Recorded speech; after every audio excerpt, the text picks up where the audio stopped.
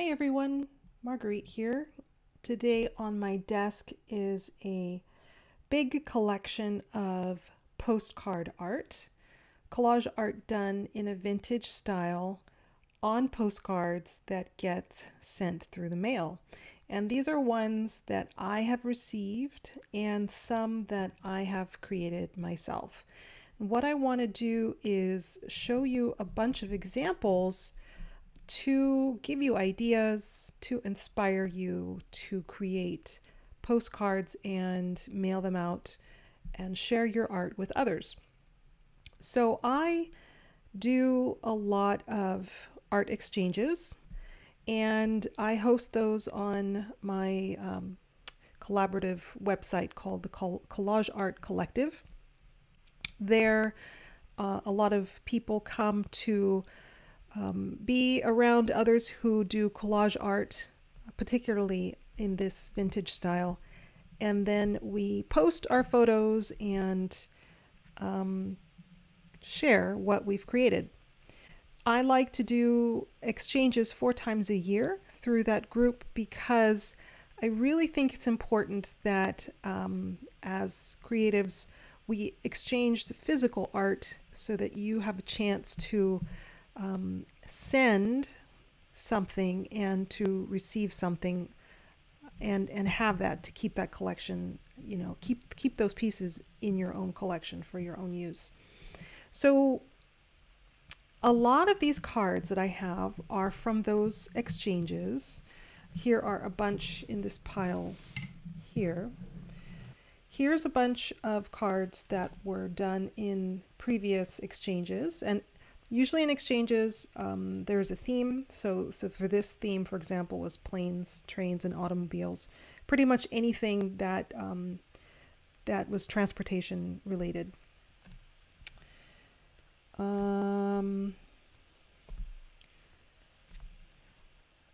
So I'm just kind of going quickly through these just to give you an idea of the different kinds of postcards. These ones are all done with the art on the front, and then on the back I will show you examples of how to create something for the back. So why do I like postcards? I like postcards because postcards have been around for 100 years or more, and they are a concept of having something on the front, something that's interesting to look at, and then a note that you write on the back side and mail it. There's no envelope. It's just a single piece of paper that gets sent out. And I love the idea of having something pretty to look at and then having a note on the other side for, for a friend or acquaintance or whatever. So they're typically 4 inches by 6 inches, and I like being confined to that amount of space. What I do for creating postcards is you can take packaging material, for example, from food packaging, cut them down to 4 by 6, and it's a very nice postcard weight that you can use, and it's sturdy, for collaging on. So that's an example of somewhere where you can find good substrates to make postcards. So I will show you some other examples of themes that I have done to give you some ideas. So sometimes I come across stacks of old postcards. This was for a stamp show that was back a couple years ago, and the vendor was going to throw out all of these cards, and I asked if I could have them, and he said sure. And so I like using them as the substrate for creating my postcards on top of. Here's just an example of a few. Right? So you can always do something like that. I also have a stack of these old postcards from, these are Hungarian postcards. I got these at Scrap, which is a place where people can donate old supplies, or companies can donate extra, things that they don't need. And then teachers and artists can go and pick up stuff really super cheap. And with these guys, I have a lot of fun with using washi tape and rubber stamps and just kind of, different things. It's just mostly little paper scraps, rubber stamping, washi tape, and then just kind of change it up. And if I have a whole bunch of these cards, usually what I do is I will set a bunch out and kind of do several all at once so that I can kind of just play around with different ideas and see what I like. And I will mail them out to people, but I will also keep a couple for myself just so that I have them as a reference, so that if I ever want to go back and make more with these, I'll have some samples that I can use to help me, create more. I've done a bunch with ATCs. This is another swap that I did recently, art exchange, where you create ATCs on a postcard. And then the postcards, well, they get sent in to me and I do the exchanging and then mail back postcards to others. But you could mail this straight out, to someone just like this. Right? So create your 2 ATCs, glue them onto a postcard, and then address it and write a little note and send it off. Here are some examples of postcards that I've received that I really love. And I use these as inspiration to give me ideas on how to create cards myself. This one I really like because it has this block of 4 stamps. And that's really visually interesting. And then it's kind of broken into sections with things for the background, a note on the side, and on the other side is just interesting paper. That's it. So it's kind of a simple concept of just putting down different layers of papers, but then this side is really busy and eye-catching. And this is made on a file folder paper. This one is from my friend Vicky, and what's interesting about this one is that this is one piece. It looks like she copied or printed one piece and then added on top of that, she glued individual pieces and a postage stamp on top, so it's kind of layered. And for the back, all she did was, write my name and address very large on one side, and then wrote me a note on the other side, right? And here's my stamp. There's a few pieces that kind of ran from one side to the other, which makes it interesting. So it's not just plain white, right? This one is from my friend Pamela. This is an example of a postcard that you can do with cutting an image out of a magazine and then adding pieces over the top to kind of make a story. So this one is shorthand, and then she cut out pieces of text out of different books and put it together. Here it says Greg shorthand, but then it says what the hell? Something didn't make sense, and you've got a nice big chunk of shorthand right in the middle. That's really clever. I like that. Here's a collage that's done leaving a lot of white space. This is a piece of vintage wallpaper and a transportation ticket, some stamps, text from a book, and this, I don't know, how do you call that?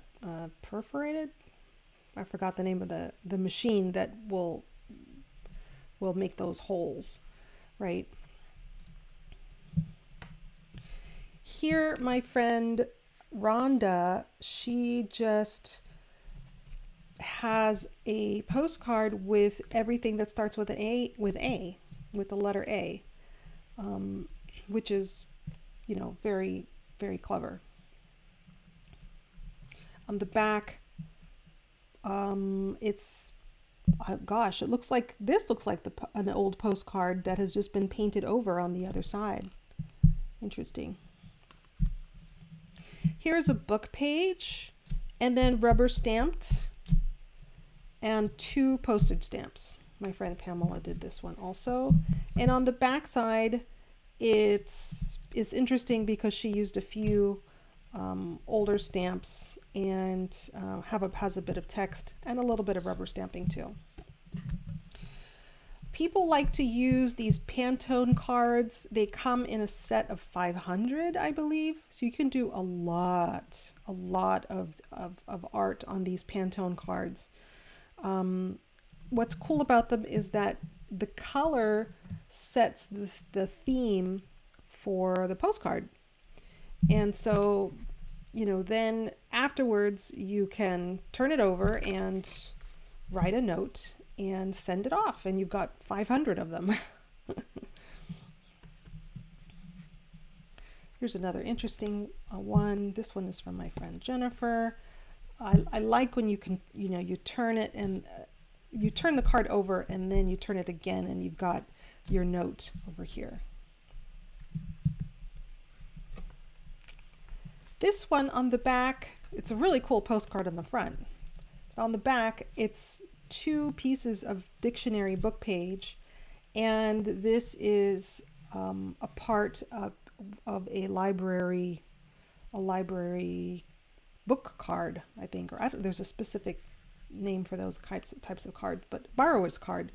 So that's a piece of borrower's card that's put for an address label. These are just some more interesting ideas for the back. See, all you really need to do is, well, in this case, my friend Pamela, she just put a piece of washi tape on the top and a rubber stamping to delineate the part where the address is and the message is, right? She's got some rubber stamping that takes up a large piece, and then a very small note. So you don't need to write a whole lot on the back of a postcard. Just put, you know, something else of interest, and you know, a date, and that's about it. These ones are just photographs, right? This is a photograph.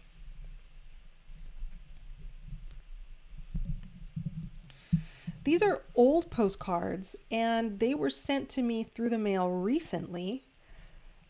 What my friend Jennifer did was she just put kind of vintage postage on the front just to make the card a little bit more interesting. But she sent these through the mail, you know, using regular postage stamp stamps on the back. Forever stamps, right? My friend Michelle sent me this one. What's cool about this is that she also used a vintage postcard. This is an old postcard. And then she added this cutout from a magazine and then added this piece of text from a book. So it's really an original postcard and then 2 elements that she added on. And that's it. It's simple, and yet it's very effective. Right? And then she's got some bits of washi tape on the left and the right side, a small note because there's hardly any room to write anything because this text is already there, and then, you know, enough room for writing the address on the other side. Here's a postcard that I got from Post Crossing, which is a it's a website where you can go and sign up to get postcards from anywhere in the world, and that, you know, people will send them to you. This is a single, you know, image, of a bunch of letters. And what's cool about this is that the person took the time to find really cool postage stamps to use, you know, in decorating the backside. Again, it's a little tiny space for writing a note, so you don't need to write a long letter when you are writing a postcard. The front and how you decorate the back is more important than the little message usually. These ones are interesting because they were mailed to me in the cellophane. My friend Pamela, she sent this to me. She created the postcard, slipped it in the cellophane, and then put the stamp on top so it's on the cellophane. And I did not want to take it out when I received it because, you know, the stamp is there.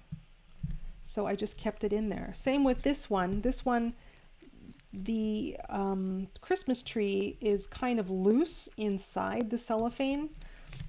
And there are more pieces of art underneath these postage stamps. So I left everything in here as is. It's kind of interesting. Right, so I hope this has given you some ideas of what you can do for creating your own collage art on postcards. I wanted to mention again that I have these exchanges 4 times a year. You can find them at the Collage Art Collective. The link is going to be in the description box below. And in addition to those exchanges, there's a group, a circle within the Collage Art Collective of people who want to exchange mail art and also sometimes ephemera and things like that, but mostly mail art.